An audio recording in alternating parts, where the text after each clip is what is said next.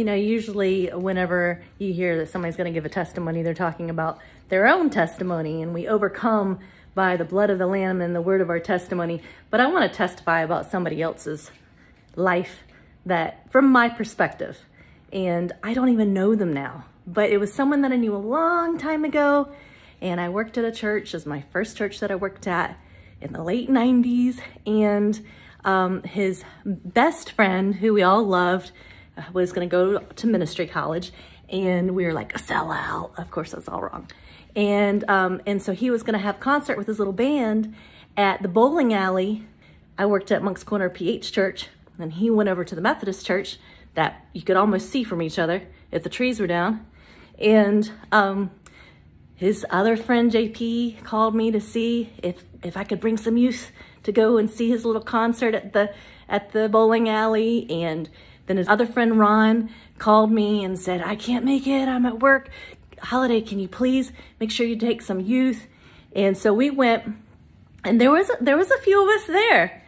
And but we made it seem like there was like 200 people there. We were like moshing and everything. And this young guy, who's really only a couple years younger than me, but he was still in high school, I believe. He was just like, man, you guys are so awesome. And, you know, this is where you get to the testimony part of, don't despise the days of small beginnings. Do not despise the days of small beginnings, because from afar, I've seen this person's music touch so many people. His friend that went off to college, that we called a sellout, was Furtick, little Stephen Furtick. And this guy is Chris Brown, who has written so many songs that we sing in church.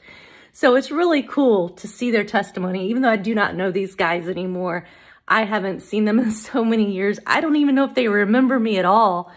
I still am so excited when I see them, because I remember when, and I've seen that testimony through the years, and they were being used by God back then, and they're still being used by God now. And they used what they had back then, and now God has blessed them with more. And so it's a really cool testimony. I love it.